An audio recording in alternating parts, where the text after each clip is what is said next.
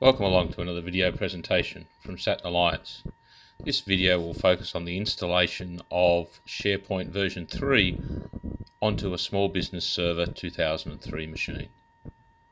Help us continue to make material like this available. If you find this video beneficial, we would ask you to make a donation towards helping us improve what we currently provide. All donations, no matter how small, will ensure the continuation and improvement of our offerings. To make a donation, please go to donation.saturnalliance.com.au. Small Business Server 2003 comes standard with Sharepoint version 2 installed. Sharepoint version 2 appears as is on the screen now. Sharepoint version 3 is the latest version which has significant benefits and is a worthwhile inclusion into any small business server installation. However, it must be installed in a specific way to ensure that it doesn't cause issues with the existing version of Sharepoint.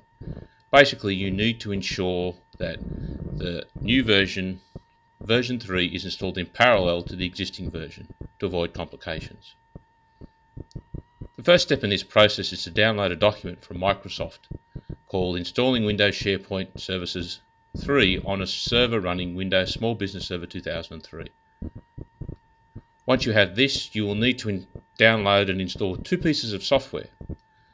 The first being the .NET 3 framework, again available from Microsoft, and finally Windows Sharepoint version 3, also available from the Microsoft site.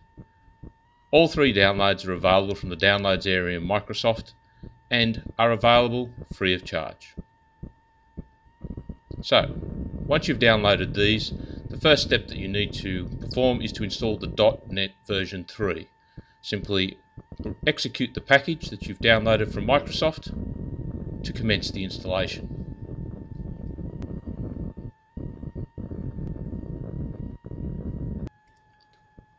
To commence the installation of the .NET 3 framework, simply accept the license agreement and hit the install button. The installation progress will now commence and you'll be given a progress status bar in this window. Once the .NET 3 framework is finished installing, you'll be prompted with the following screen. Simply hit exit to complete the process. It's recommended that after the installation of the .NET 3 framework that you shut down and reboot the system.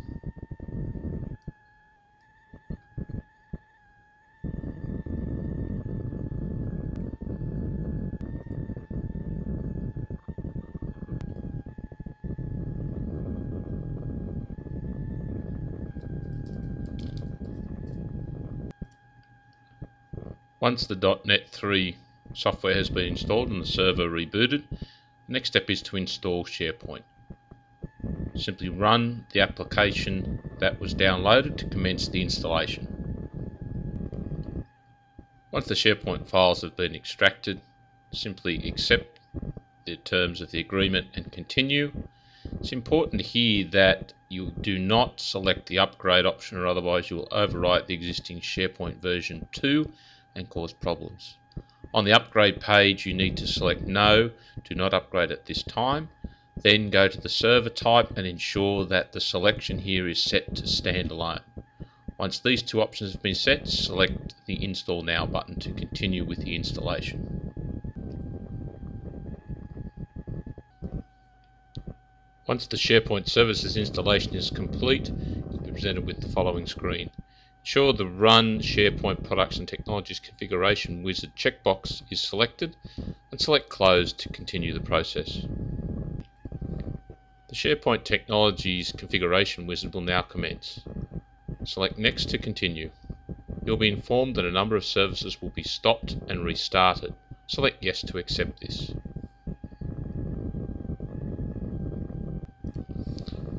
The Sharepoint Technologies Wizard will now commence installation and configuration of Sharepoint. There are 10 steps in the process and it will run through each of these consecutively. Once the installation process is complete, you'll be displayed a message indicating the configuration is successful. Click the Finish button to complete the configuration wizard and launch the browser. You'll see that the browser launched by the configuration wizard produces an error. This is because at this point the default site for SharePoint version 3 and company web will not function. We need to make some additional changes to SharePoint version 3 for it to work on Small Business Server. So firstly, close the browser window, go to Start, Administrative Tools, down to SharePoint version 3 Central Administration. Once the Central Administration website has launched, select Application Management from the tabs across the top. On the Application Management page, under SharePoint Web Application Management, select the option to create or extend the web application. Now select the option to create a new web application. In the Create New Web Application area, select a port number that is not a port that's being used. Typically don't use port 80 or port 8080.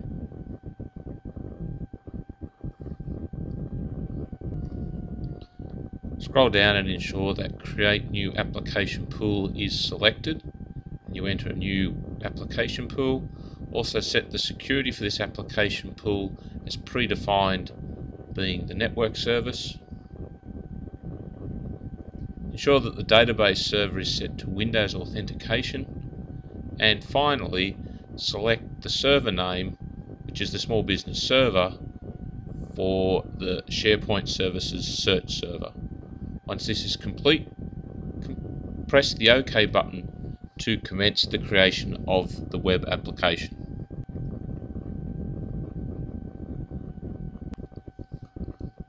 On the Create Site Collection page, enter a title for the new site.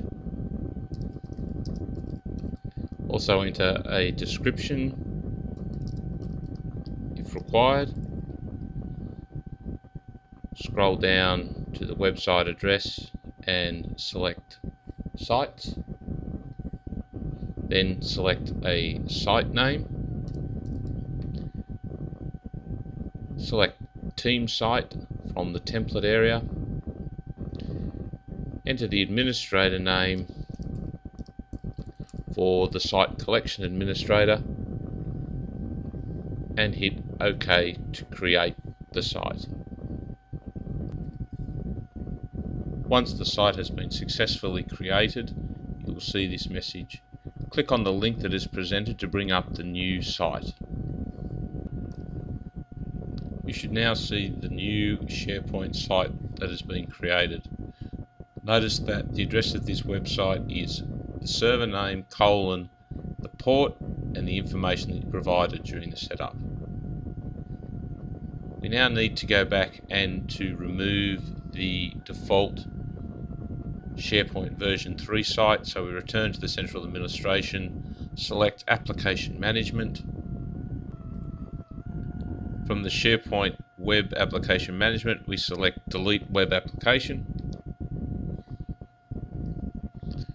In the top option here under Web Application, we want to make sure that we've selected the server, the default name, which is the server name. We select to delete the content databases, as well as selecting to delete the iOS website. Make sure that you've chosen to delete the default SharePoint site, not the one you've just created with a port number. Once you've selected this, select the delete button to remove this website. Select OK at the next prompt. When the website is successfully removed, you'll be returned to the application management page. Simply close this. The next thing we need to check is that the normal SharePoint version 2 is running. To do this, go Start, Administrative Tools, Information Services Manager. Check that both the default website and company web are running. If they are not, simply right mouse click and start. Once again, thank you for watching.